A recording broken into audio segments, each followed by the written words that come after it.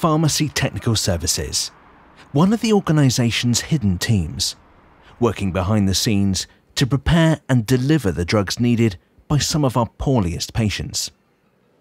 The team work from the Technical Services building at the back of the Royal Cornwall Hospital site, and on this occasion they've received an order for a chemotherapy drug for a patient on the Headland unit. Okay, so what will happen is once Emma Nichols and one of the clinical oncology pharmacists have checked a prescription, it gets sent through to the order issue cyto desk, and Tracy over there will print out the prescription.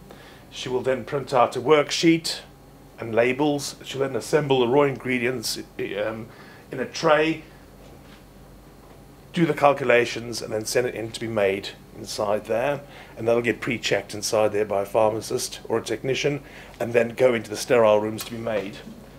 Working in a clean environment, both technicians and pharmacists are required to change into clean room clothing to minimise the risk of contamination before entering the room.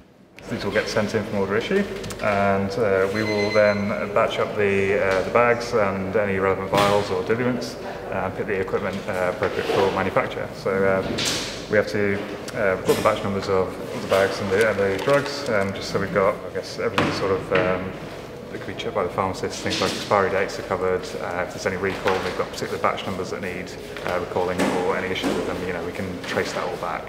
So everything's kind of accounted for, everything that we've used, everything's booked out correctly.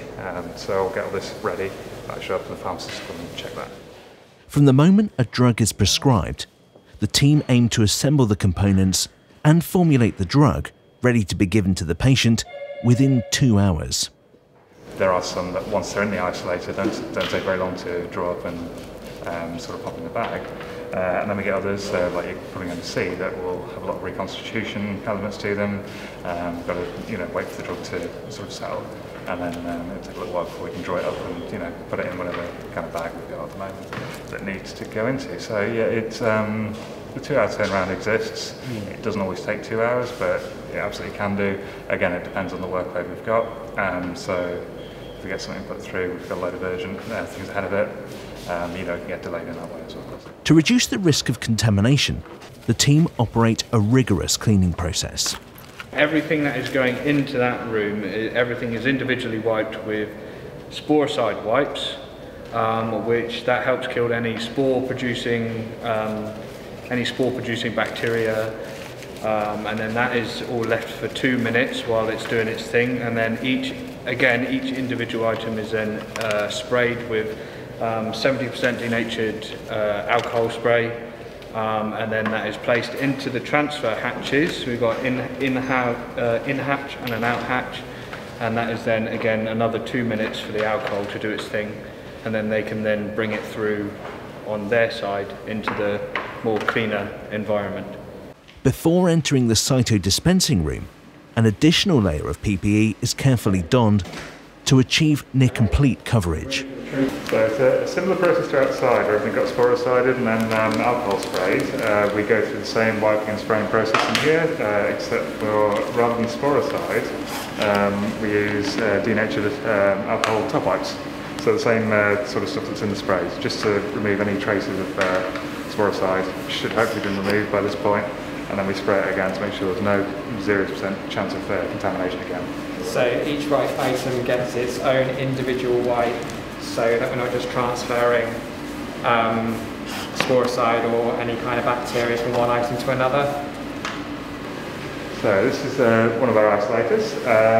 When the tray's been wiped and sprayed, everything's been wiped and sprayed in it. We will open this inner hatch, and we'll give the base wipe with an alcohol wipe to make sure there's no contamination on the base. We'll pop the tray in there. There'll be a 2-minute countdown. After that, we're able to sort of bring it into the centre of the isolator, the work zone, on which we, you might be able to see, we have a chemo mat. So this is to absorb or contain any spills we may have. If a product is, if we have a drip or anything, that lands on the mat and not the base of the isolator, contains it. It means we can sort of deal with, any spills or drips of toxic drugs safely. This is, you will see hopefully, 2 settle plates that sort of sat just at the back there, and they're sort of there as a sort of for a monitoring purpose. So they are out for the duration of our hour session, and they're there to catch anything that may be floating around the isolator that our QA department can then go pop them in an incubator and find out if we have any contaminants in the isolator. If there are found to be any, we can then follow the appropriate cleaning procedure to remove any contaminants. So I spray my hands. Yeah. Make sure that everything's nice and clean. Before we do anything else, we just wipe the tops of the vials with a little alcohol wipe. That's what this thing is. We can wipe 2 items with each wipe, so one and then the other. So now we're at a stage where we can start to draw up what we need. So I'm going to be reconstituting these 2 vials here with sodium chloride from this bag over here. And I'm just going to unclamp that. And the worksheet's saying that I need 20 mils. And now that I've got my fluids drawn up, I then ask for a check before they go into the vials. Dave, could I have a check, please? We've got 20 mils and 20 mils. Yep. 20 mils. Happy with that. Throughout the entire process, checks and double checks are made by technicians and pharmacists to ensure drugs and volumes correctly match those listed on the worksheets. Once again, just get rid of all my waste bits so that they're not in my way and I'm not potentially contaminating anything while I'm doing it. Unsheath the needle and put it in the needle block, and then go at an angle so not to pull the bung. And because this is a very sensitive drug, we're just going to inject it very, very slowly so that it doesn't agitate it too much. Draw up a bit of air so that we're not over pressurizing the vial. Otherwise that can cause aerosols, and that means a lot of cleaning. Extract the needle. Use the needle block without touching it so we're not at risk of stabbing ourselves, and then dispose of the syringe and the needle in the sharp spin. Just give this a swirl around.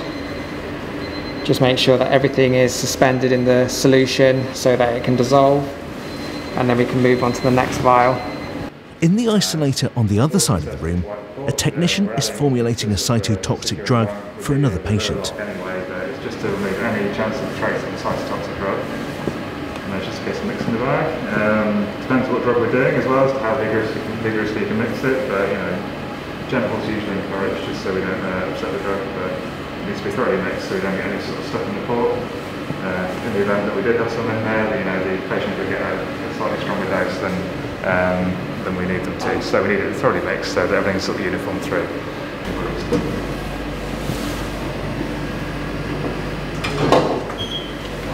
So this is the worksheet we've just done. I'm going to pop that there.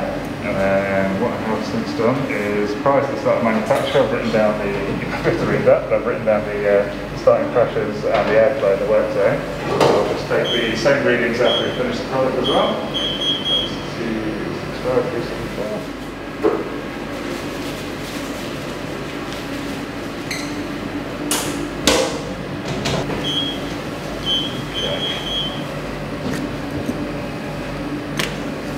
And because it's been an environment where we've had a lot of sprays sort of knocking around, it's always necessary to just dry off the bag to make sure there's nothing sort of on the outside of it.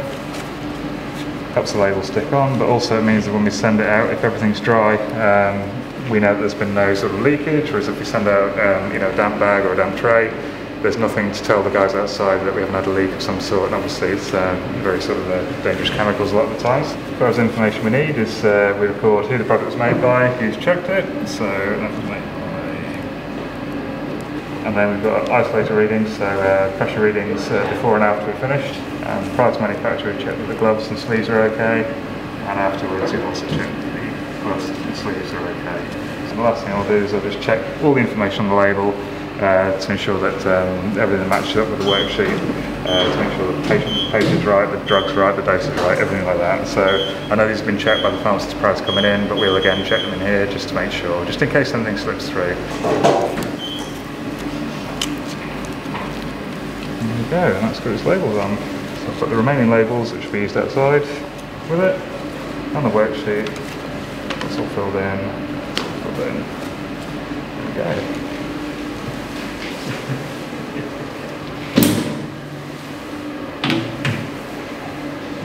So when the trays are finished being produced in our cyto dispensing room, then we'll take them out and they'll move over to the releasing side of the bench.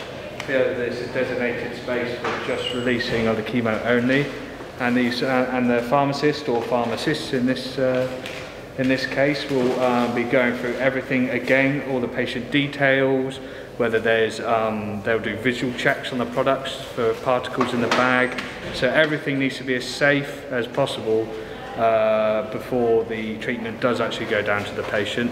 So this is what they're looking out for. So they'll do all their checks, and once they're happy, they'll then send them out of the clean room, and then the transport drivers will take to the respective place. Back in the order issue room, the transport driver will collect and check off the treatments they're transporting to the wards before loading into their van.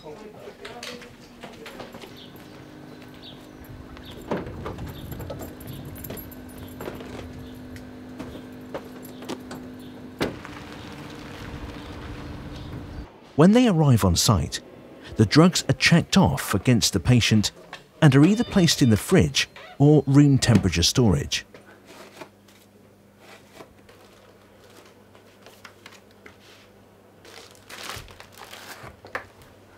Chemotherapy drugs are stored in Headland in dedicated fridge and cupboard spaces which are only used for that purpose.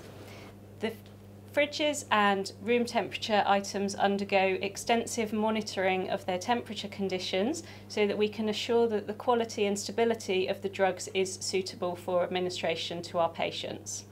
When the patient is ready to receive their treatment, a member of the team from the ward will collect the patient's drug. We come into the treatment room where all the treatment is stocked. We check against the patient lists to see if their treatment has been dropped off by technical pharmacy and whether it's in the fridge or in the room temperature cupboard. If it's in the fridge, we take a clean tray,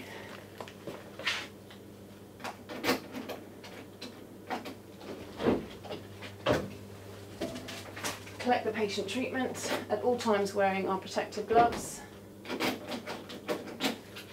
Then we're ready to take it to the patient's bedside where we do the checks.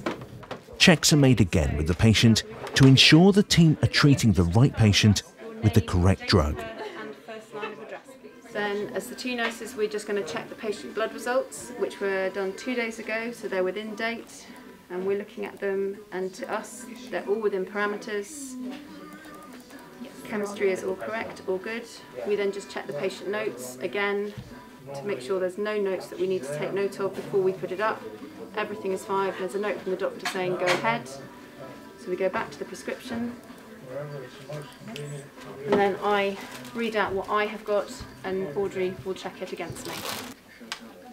So all the time we have to handle the drug, we're wearing our protective gloves. And we connect it in the tray so there's no chance of spillage.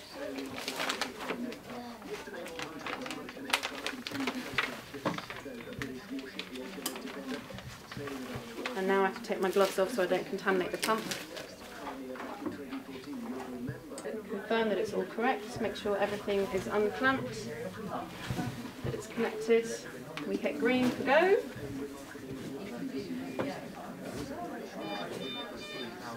Confirm that it's working, which it is, and that's done. 1 hour. Thank you. This is a continuous process for the team in technical services who work to deliver treatments for patients as efficiently and safely as possible.